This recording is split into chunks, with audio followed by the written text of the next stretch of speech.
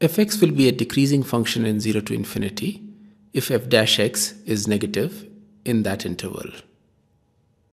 F dash x is equal to ln of e plus x times the derivative of ln of pi plus x, which is 1 upon pi plus x, minus ln of pi plus x times the derivative of ln of e plus x, which is 1 upon e plus x. All of this divided by the square of ln of e plus x. This can be written as e plus x times ln of e plus x minus pi plus x times ln of pi plus x divided by pi plus x times e plus x times ln of e plus x whole square.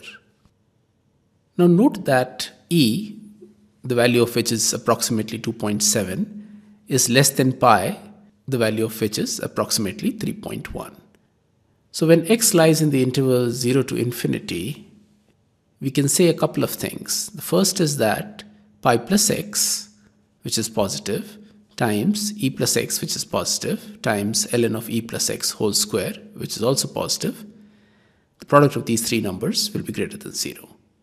Secondly, since pi is greater than e, pi plus x times ln of pi plus x will be greater than e plus x times ln of e plus x.